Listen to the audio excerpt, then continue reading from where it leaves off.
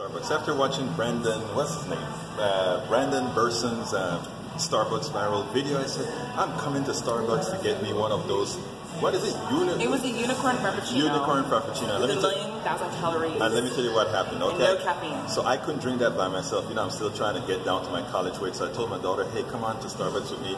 Not to stay with me, but just to go ahead and get the other half of the Frappuccino. I'll drink you some and then give you the rest so that you are the one who put the weight on and I won't. And she said, okay, she comes. Guess what happened then?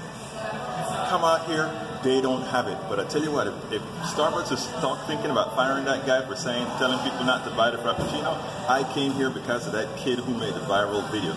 We came here for that kid who did the viral video, right?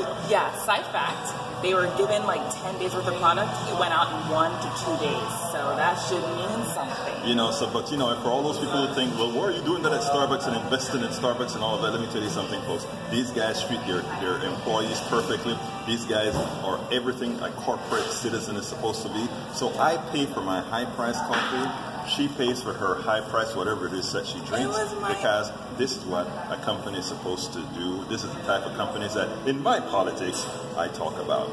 C'est la vie. Bye, y'all.